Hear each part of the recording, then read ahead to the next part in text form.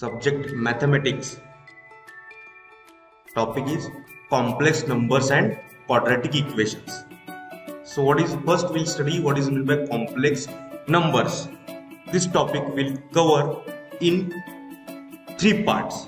First part will be complex numbers, second part will be quadratic equation, and in third part will solve as much as possible the numericals. Based on there are in universe there are 2 types of numbers, basic types. First is the real numbers and second one is the imaginary numbers. First one is the real number and another one is the imaginary number. Real number means they are exist in the nature. Real numbers are the numbers which are exist in the nature, and imaginary numbers, they doesn't exist in the nature. They does not exist in the nature. They are imagined number. We have imagined that like this,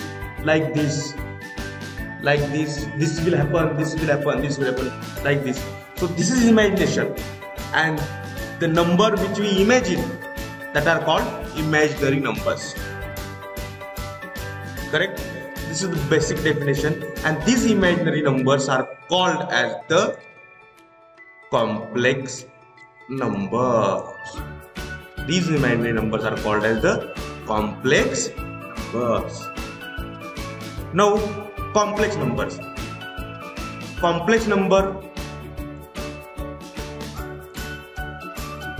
This is the complex number. Root minus 1. Square root of -1. And this is denoted by symbol I. We can say it as iota. If we do square of this, you can make square of this. I square is equal to -1. This is the value of complex number. I square is equal to -1. I is a solution of equation x square plus 1. I is solution of equation x square plus 1. And now after this,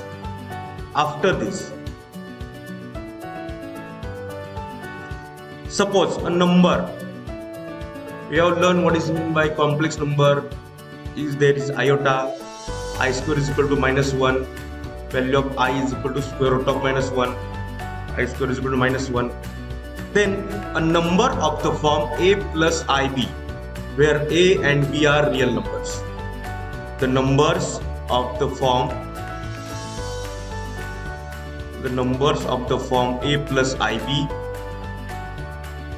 in which a and b are real numbers, then this type of number is called complex number. Now, for example,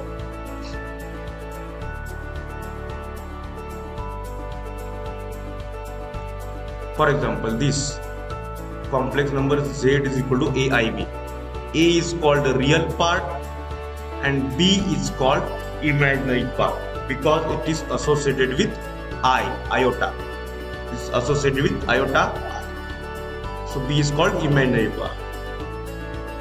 And we write this as, suppose we'll take one example. If z is equal to 2 plus iota dot 5, iota 5 or iota 5 or 5 iota, can write anyway. Then rez is equal to 2. Rez is equal to 2 means real part of this number will be 2 and imaginary part imz means imaginary part of this equation will be 5. So this part will be real part and this part will be imaginary part, and collectively we'll call it as complex number. Now properties of complex number we'll see. 2 complex numbers z1 is equal to a plus ib and z2 is equal to c plus id are equal. If these numbers are equal, z1 equal to z2, then real part must be equal to real part of other number. Imaginary part always equal to imaginary number. So likewise in linear equation, what we'll do, LHS, we are showing LHS equal to RHS. RHS, and then we solve the equations. So same concept will be there. Z1 equal to Z2 if and only if real part equal to real part, that is A equal to C, and imaginary part will be equal to imaginary part. Then only these two numbers are equal. Correct? Now, next problem. Now we'll take some example. So here, see here, 4x plus iota 3x into bracket 3x minus y is equal to 3 plus iota minus 6, where x and y are real numbers. Then find the values of x and y. So simple example है, हमें x है, we have to find the values of x and y. So this part, this is LHS, and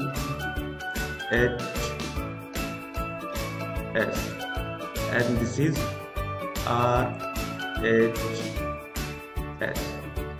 Both are equal. This is equality sign. This is called equality sign, and both parts are equal. Both parts are equal. So equating the real and imaginary parts. So 4x equal to 3. This is the real part of the equation, and iota 3x minus y equal to iota minus 6. So we'll cancel the iota.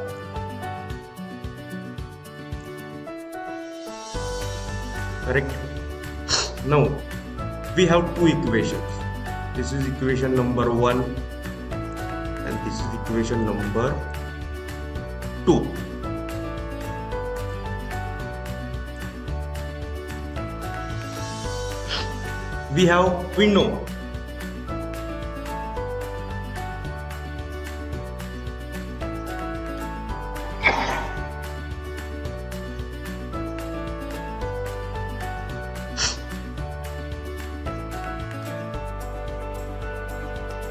We know if we have two unknown, we need two equations to solve them.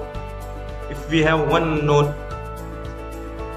we need one equation to solve the unknown. Here two unknowns are there, x and y. Two equations are there. Solve this quadratic equation, or solve this algebraic equation. We can say algebraic equations, linear algebraic equation. Solve this, we'll get the values of x and y, and that is our game. Correct? Now next, algebra of complex number, addition of two complex numbers. Let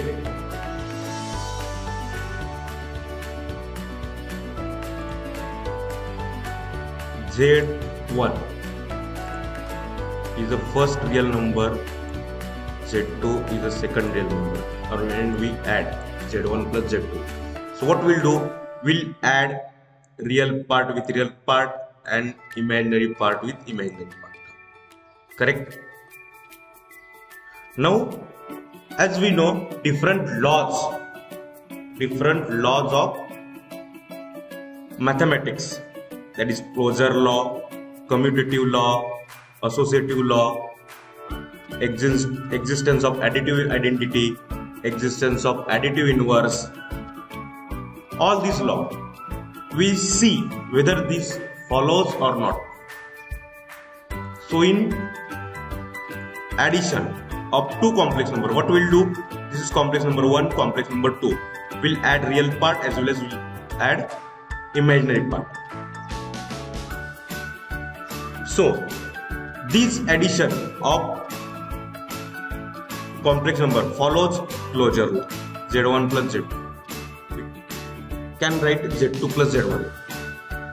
The commutative law. Z1 plus Z2 is equal to Z2 plus Z1. This is commutative law.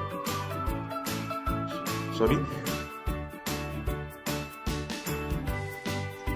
The closure law. Z1 plus Z2. It's closing. We are closing the statement. Then commutative law. Commutative law Z1 plus Z2 is equal to Z2 plus Z1. Will change the position or change the places of numbers. First number will make this as a second place. We'll put this as first place. Associative law. Associative law means we'll do the association. Z1 plus Z2 is association in bracket plus Z3, which is equal to Z1 plus Z2 plus Z3 association of Z2 plus Z3. So it will Z1 plus Z2 plus Z3. So this is called as the associative property in mathematics. Now, existence of additive identity.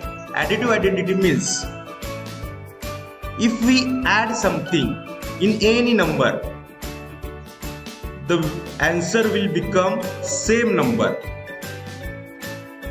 So that quantity is called additive identity. So here 0. If you add 0 in anything, answer will be same. So 0 is the additive identity in mathematics. The existence of additive inverse. Additive inverse, this is another property. In mathematics also, in here also. Additive inverse means it is the opposite value of that value. Suppose Z is the one of the number and its additive inverse will be minus Z. So when we add additive inverse, when we add additive inverse in any number, then answer becomes 0. Then only we can say the added number will be the additive inverse of that previous number. Now, difference of two complex numbers, that we'll see in next part. Thank you for watching the video. If you like it, please do share it and subscribe channel for more such fruitful videos. Thank you.